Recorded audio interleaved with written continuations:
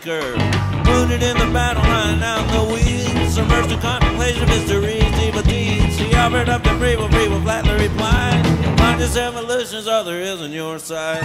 Conscious evolution in front of your eyes, conscious evolution in the back of your mind. Conscious evolution gonna spread the word. We're all busy learning on a learning curve. Conscious evolution is what turns me on. There's got to be a difference what you're right and wrong. All through the ages struggling with the same thing. With a vision bold as love, won't you help me sing? Conscious evolution, front of your eyes. Conscious evolution in the back of your mind. Conscious evolution gonna spread the word. We're all busy learning on a learning curve. Hey, I'm John Platt, member of the herd. Can you describe what the herd means to you? Is there a word that you could think of? I don't know, but it's come to mean a deep friendship, almost close as family, with a lot of people from all over. And, you know, getting to know people online and then getting to meet them in person, or vice versa. I mean, you're just so close. You're brought so close by sort of being in people's lives on a daily basis, and then you get together and you get to eat with them and dance with them and talk with them, and you know, it's like you know the details of each other's lives. And I don't know, I feel like it's almost a huge support group I have. I don't know anybody in the herd. Okay. I don't know. The herd is, it's almost like a generic term. Like there's nothing that you have to do to be part of it, other than have a desire to surround yourself with like-minded individuals. All you have to do is like love Donna the Buffalo, and you know, there's not a ticket you get or or anything. You just have to be like, introduce yourself to whoever you might have seen online or at the last show, or I don't know. It's a good thing though, that's for sure. I'm part of it. So. The herd kind of refers to any Donna the Buffalo fan. Maybe you really think of it as the organized sort of herd, the people who get together because they are fans of Donna the Buffalo. And what I remember is that Tim Anderson started the email list. And when that happened, a few people got on it. And then the first herd event that I remember being organized happened before the New Year's show in Florida of 1999-2000. And John Lockwood invited everyone to come to his room at the Days Inn, and a bunch of us showed up and met each other, and it just kind of snowballed from there. As more people joined the herd list, we had more events. And then there was the first herd buffet, which was at Donaroo in 2002, and Robbie brought barbecue, and we had a potluck. And from then we planned more of those events because that was so much fun and so successful. It was a good way to get together with people we'd seen met at so many shows, and then to meet other people who we hadn't met. So that's kind of like the way it happened, and has a life of its own now, it seems like. Started out as a party and then evolved into a little more than that. And it's a great thing. It's really great. The herd has just been a family and opened their arms and their hearts and their homes and their love to us and helped bring us through some very difficult times. And a family you always search for. Kind of like the people you choose to spend time with versus the people you have to spend time with, like bosses, landlords, and that kind of thing. Well, I've been a member of the herd since the early days of Grassroots. You know, I live up kind of in the Finger Lakes area, a little bit south of Rochester, a little bit west of Ithaca. I think the herd is a group of people that like to gather at festivals to listen to music and have a good time. There is so much herd that is not on any sort of formal thing. And we had a conversation once about like who is the biggest Donna the Buffalo fan, and you know, we're all Donna the Buffalo fans, but in a way, I don't think I was ever, in a certain respect, I was never as big of a Donna the Buffalo fan as I was that very first moment I heard him. I went down there, I was smiling. I didn't have any preconceived notions about anything, and I was able to just roll with it. And you know, I feel like herd is whoever they say they are, and I don't think you have to be in any certain group to be herd. And it's interesting because I know a lot of herd, but at the same time, there's tons of herd I don't know. You know, the buffalo roamed all the plains, and there were a lot of different herds, but they were all buffalo, you know, and we're all in this together. I hope the band keeps rolling, and I hope the herd keeps rolling.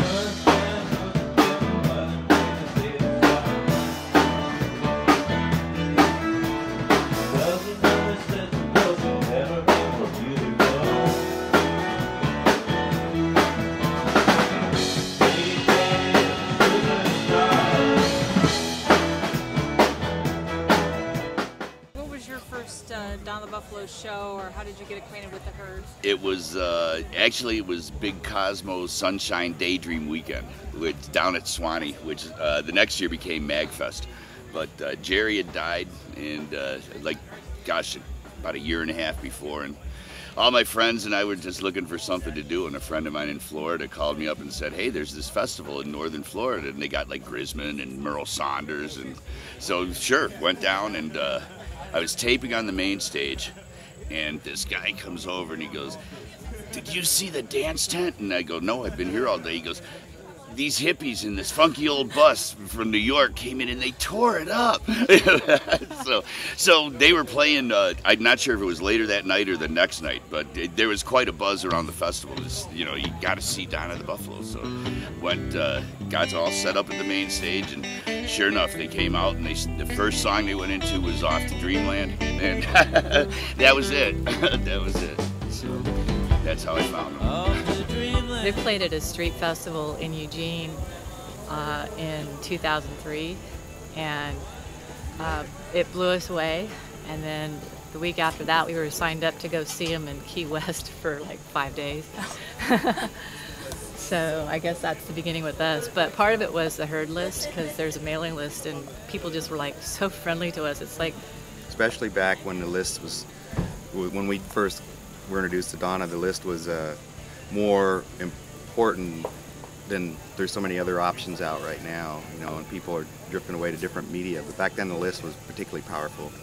Decided to throw that in. We didn't know about the herd for about a year after seeing the band for the first time. Yeah. So, you know, I mean, how are you going to know? Yeah, we didn't know there was any group. You know, we didn't know there was a group. I mean, we see lots of music, and so we didn't put it together until we were talking to enough people that yeah, there's this list and there's this group that, you know, follows this band, and I think, you know, that's how we found? No, I think at when we went to that brew glass up in was that Oh, West the Virginia? brew glass thing with John Klein and the, when we went to the Brew Glass Festival in West Virginia, and I was on the list by that time, and somebody said there's going to be a group up potluck there. dinner. Actually, it was like a potluck thing. dinner or meal at, so we were tipped before off. the show and after we were the tipped show. off to look for the herd, To and look we for said this that. space. When we were looking for a place to camp, we said we have to camp where maybe this herd is, and then we'll look for them. Try to find some of them. And then we see what's found out going they were on. everywhere. And they were like all over, right? Hey, So it you know, didn't the matter first where people we camped. first people we pitched the tent next to, we said, yeah, where's the herd people? And, oh, right over there. Right over there, that's them. And yeah, of course, they're all hanging out. And they're doing a big old dinner, you know, and cooking like a big old spaghetti thing there. And it was in Terra Alta where it was freezing cold in June. It was West Virginia at about 5,000 feet or whatever. I don't know. Alpine, it was alpine climb. I think Val was the first person that ever wrote to me when I got on the list. I don't remember what I wrote the first time, but Val was the first one to respond to me, and we became good friends. It was a while before we met, but I don't remember. I think she was probably one of the first people that I met in person, having corresponded online with. And going back to an example of how the people are in a group, you ask that, and finally it hit me the perfect example. We had flown to Florida, and David Grace, who we'd never met, called us and asked us to give us a ride from the airport. And we never even met the guy. We were going on a cruise, and he wasn't even going on the cruise. But he was in Florida for the down there show. for another show. And he said, "I'll pick you up at the airport. I'll have my shirt hanging out of the And car we were like, window." "What the heck? What's going on with it? Who is this guy? You know, I mean, he wants to help us out. I mean, this total stranger." Well, that's sort of how it is. That's sort of how it is. And it's the way it should be. It's the way the world should be. And every show we've gone to, every festival we've gone to, has just been more of the same. People are just willing to do anything for you, and we're willing to do anything too. Almost anything. If we have it, we'll share it. If we have it, we'll share it. Right. I first saw Donna the first full year that we did the Sugar Shack, and it was at All Good Festival in Spotsylvania, Virginia, May 17th or 18th of 2001, and the Sugar Shack wasn't quite as busy then. So we were up there, it was early afternoon, and all of a sudden I heard this music coming down from the stage, and I was like, you guys, I'm gonna go check this band out real quick. And so I ran down there, and I got about halfway, and I started like moving a little bit, and I got a little bit further, and next thing I know, I'm right on the wall there, right at the rail they call it, and I'm just like da, da, da, and I'm smiling and I'm getting into it, and I look around me and everyone else is too. They're smiling, and then they ended the song, they getting ready to do the next song, and this guy next to me, I said, who is this? What's the deal with these guys? Blah blah blah. And he's like, I don't know, but I've been seeing them as often as I can ever since I first saw them 3 years ago or whatever he said. And first time I saw Donna the Buffalo was the Harvest Moon Festival in 1994, which was difficult. It would humble most people to never ever really do that. But I had done it and I knew it was pretty bad. It was cold and wet. Thanks for the tip. They're all Can't really say that I enjoyed them there. Still didn't quite get it. I thought they were good, but I liked them. I remember it being the first. The first time I really got it, they played in Pittsburgh at a venue called Graffiti. One of my favorite places at the time. That night I got it, and I think the thing that struck me, and this brings you back to your question, I'm always struck when I go and I see a crowd that does something that I'm not used to seeing. And one of the things that the crowd did for Donna the Buffalo that I wasn't used to seeing was that everybody, literally everybody, when the band came out, got up. And if they didn't dance, they at least stood there, swayed back and forth. Everybody was up. Most everybody was dancing. I was quite surprised. It was very infectious. Of course, it led me to dance, which is pretty easy to do. And yeah, so technically speaking, that was my first introduction to what was not called herd at the time, I don't think, but a very loyal fan base. In that time, a lot of this West Virginia crowd that I knew, there was a big, very old vein of herd that's absolutely West Virginia, absolutely Pittsburgh-based, Western New York, all the places where Donna originally began to play. Now, of course, it's nationwide, heavily Florida-influenced, right? So yeah, I guess that's the fundamental answer to that question. I could elaborate for a while. But. So I came up as a vendor for Springfest, and my very first show at Springfest that night, I actually got to get a rare treat, getting to watch the band outside the bus play for hours around the bus, and I just sat next to a tree some distance away and listened to them.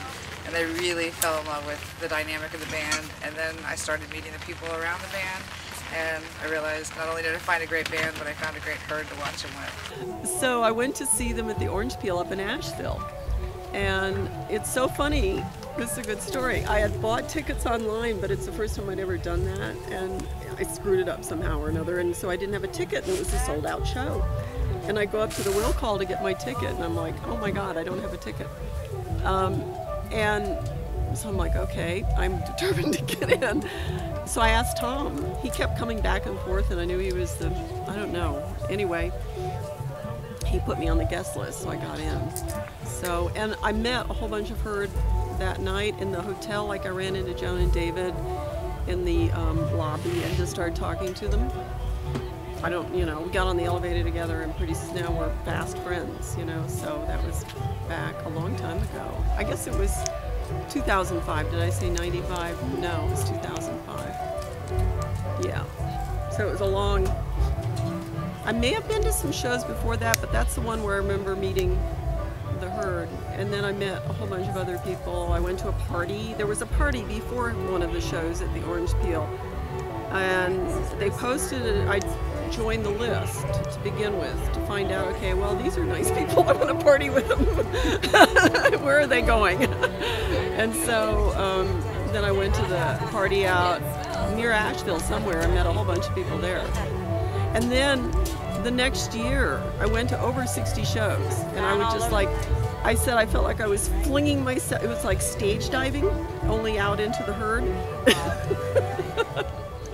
The first show we saw was after 9/11, that tour they did when Preston Frank was with them and the Overtakers, and Tara wasn't there the first time we saw them, so we thought they were a Zydeco band. This band with this accordion player, it was like nothing we ever saw before, and we loved them. And then when we went back to see them the next time, it was not the same band. Like, wait a second, where's the accordion player? Guy? And he wasn't there, and it was, well, it was a better band. Yeah.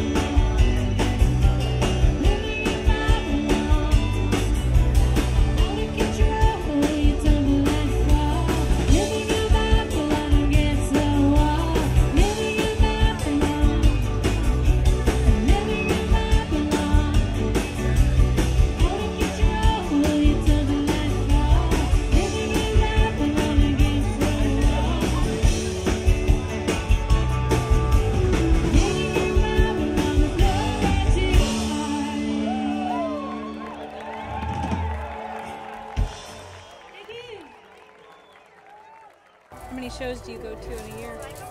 Less than I used to, but I could answer that different ways, right? Now I go see Donna whenever it's convenient and at the festivals, which aren't always convenient but worth the effort to get here. As Brenda would say, more Donna for your dollar. So once you've gotten here, boom, you know. But not this week, but hopefully they'll make up for it tonight. But yeah, a lot less than I used to, but back in the day, we went to all the ones that were convenient and then some. So I would say almost anything that was within 5 hours. And in the 90s, there was almost a lot of that they were playing the Ohio Valley 4 times a year, and yeah, it was easy. And Rochester was always a little bit further if you had to go. And yeah, so like maybe a bigger question is how many, and I'm going to tell you I've lost count, and it's probably in the hundreds. In the peak in a year, sets of Donna the Buffalo, 30, I'll say. Quite a bit, too many. As much as I can, so within 10 hours is Trumansburg and MagFest, and if I can do a 6-hour drive for a weekend, I'll do that, and so anything within 300 or 400 miles. I know a lot of people that I know in my quote-unquote normal life. They think we're just following a band around. We're just trying to get FaceTime with the band or something, or we're groupies. We get called groupies a lot. I don't know, probably a dozen at least. Well, a dozen possibly, I'll say. Sometimes if I'm lucky, you know, there'll be a 2-night show and I'll go both nights at a time. But, and they play a lot here in North Carolina, and that's about my range, you know, from Raleigh to Asheville to Charlotte. That's kind of the range I stay in, but they play a lot here. And then at the festivals, you know, they play 3 or 4 times usually, so I guess I could count those also, right? Well, I do over 20,000 miles, probably closer to 25,000 miles a year, and a lot of that's going to festivals. And I just got a new car in June, July, August, September, October. In 5 months, I've put 11,000 miles on the car, and a lot of that's going to festivals. So some month is festival season, so it all adds up pretty quickly. Well, a lot, really, I guess, this year.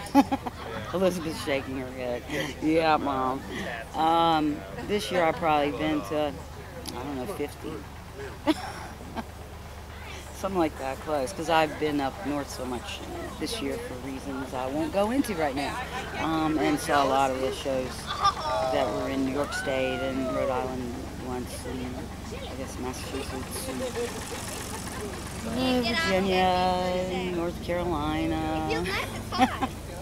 So I go to a lot of shows, but not always. Not always. I don't try to do the one a month rule, but unless they happen to be there, and I'll be there if they are.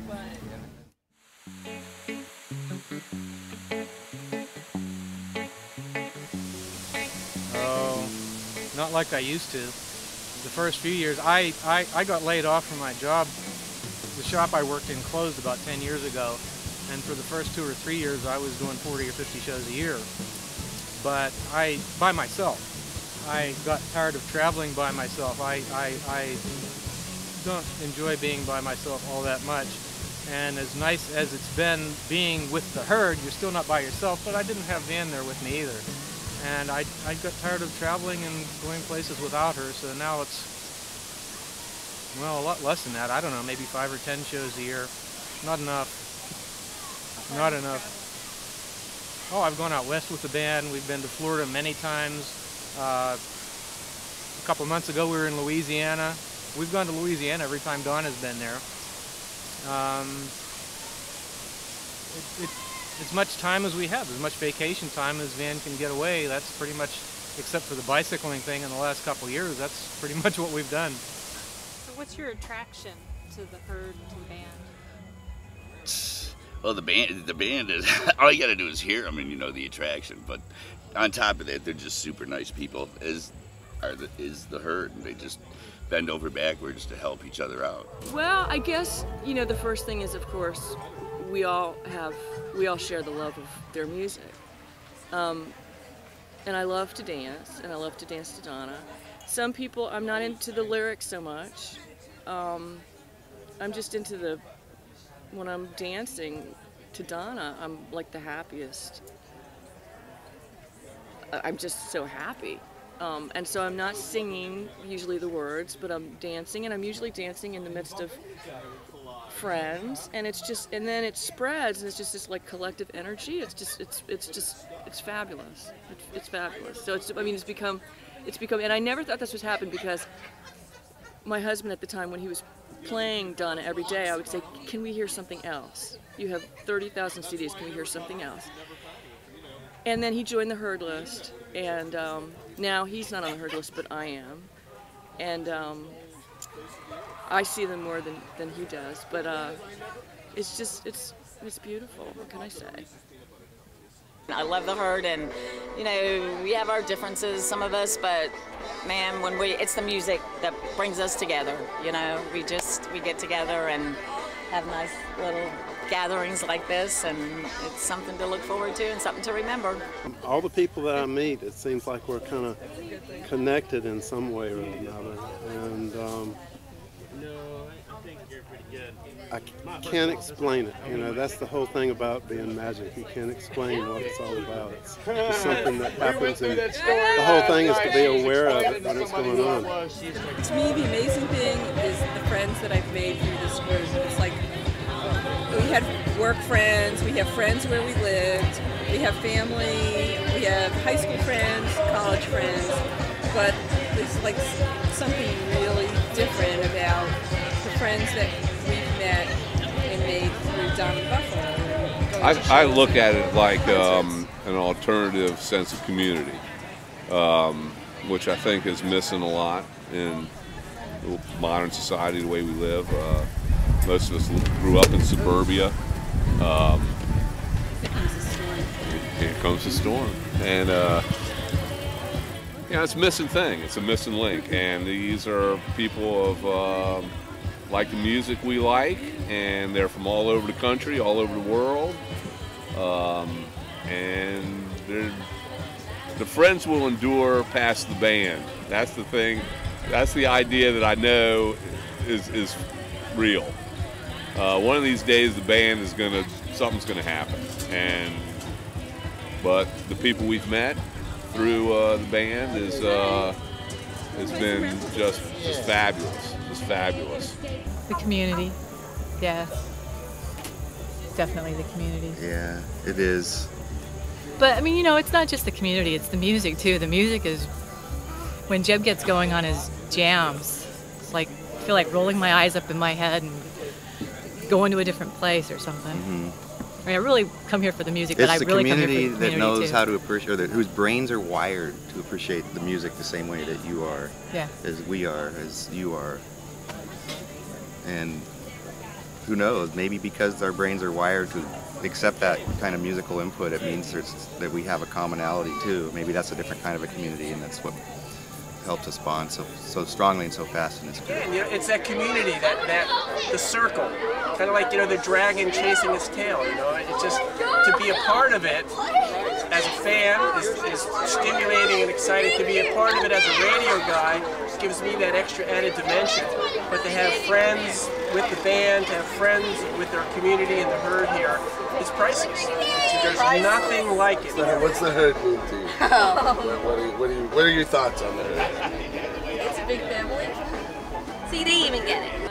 You could travel anywhere across the United States and stay with family, people that we've grown to love and accept into our lives, and they accept us into their lives. We could travel 1,500 miles up the East Coast, never stay in a hotel, and same thing, you know, when we have a show near our house, we open up our house and people come and stay with us. Keys-Cola calls us the Squirrel Network, because I guess at one point a squirrel could go from the Atlantic coast to the Mississippi River without ever touching the ground. So I guess we're the trees that all the squirrels jump to. What is the attraction to the Herd, to the band, for you personally? I don't know, it's family. I mean, we're all looking for extended family, and we don't have it like people used to have it. And just to walk across the meadow here and get a hug every 20, 30 steps, and exchange all those smiles on the dance floor, and so it just fills me up. I find that sense not only the sense of community, but the sense of the compassion and empathy that for some reason people really give to us. I don't know if it's because we like found each other through this through music, or if it's just the group, if it's just the particular or the people. situation, I don't know what, but or it's really special. Right. It's more intense. It's more open than in any other community of people that I've ever been in, except the except the other cancer parents group. That would like be about as close to this, but this is a lot more fun than being with the cancer parents group. You know, one of the nice things I like about the herd is it seems like the herd has always supported each other in whatever way needs to be supported by a person. I remember in 2002 I quit smoking and I was still on herd list then, and I said, I'm 7 days, everybody, and I got so much good positive support through the herd on doing that. My mom died. You could just feel all the herd vibes, as we call them, coming through. But yeah, with Gene, shoot, that was amazing, really. I mean, for like 3 days there was nothing but get well messages and that. So they really care about each other. It was like I was welcome into a family that I hadn't even known. I didn't even know these people, and their houses were open, and their food was open, and their sites were open, and you know, they heard that I did batik, so they came over and supported me that way. But I specifically remember that experience being like, wow. And I remember sending an email out actually to the herd list after that, because that's when I found out about a herd list, and yeah, just really thanking everybody for being so warm and open. It was like a family, and then it was like, wow, I didn't even know I was part of this family. I've been to a lot of concerts, and I've enjoyed them all, but it's not the same. Not the same as what? In what way? As following Donna. It's not like going to see Skinner or Pink Floyd or something. No, because even though you enjoy yourself, it's not the family reunion. It's not like this. It's so much more. We're so blessed that not only do we have their music listened to, we always have family to go back to. There's always hugs, people from all over that you meet up with, and it's so funny to say to people, yeah, I know someone from Kentucky. Yeah, I know someone. Like, you know someone from like every state, and it makes this world feel a little bit smaller in a way. The focus of my life. I don't really have anything bad to say. And plenty good to say. There's some really good people there. Well, see, I've always been resistant to being part of a herd. I like to think of myself as part of a clack. So I tell people that we're just clacksters. But I'm getting used to the herd concept, although I don't know. I think we're not really a herd as much as we are a family, and we take care of each other. We know each other's pretty sides, and we know which part stinks. We still like each other, love each other. My best friends in the world are my daughters who are here, and my friends who appreciate Donna the Buffalo as much as I do. Yeah, it's nice to have a crew that I can land into and have a good time with and hang out, and they're just so special, very special people. I'm very lucky, we're lucky. The herd is a completely self-organized group of folks that developed entirely separate from us. You know, they follow us to a lot of our gigs. They come, we'll show up at gigs, they'll cook for us. It really is just a total blessing to be a part of. I mean, a total blessing. They're people that really love what we talk about. They love the rhythm of our music, the color of our music. It's awakened a certain part of their individual journey in their own lives. With us, it's always been about that vibe and that feeling and finding that moment. When the thing really comes alive, it's like everybody showed up for the same reason. It becomes a life of its own. And I think that's also why our fans have loved us, because they they feel that same thing, and they really listen to the words, they're into the message, they're like right there.